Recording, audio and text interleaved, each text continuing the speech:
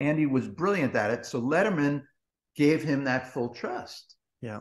And Andy always pulled it off beautifully. But Andy would come in for a week and sit in my office and plot these bits. He Yes. would just work out every beat, and he would cast. He once came on and said he's adopting kids from the inner city, you know. So he came in and he did auditions. He had all these, you know, these African American kids, these Puerto Rican kids, and he was doing auditions with them, and he was just brilliant. The big story with Andy that I have, and I became very good friends with him.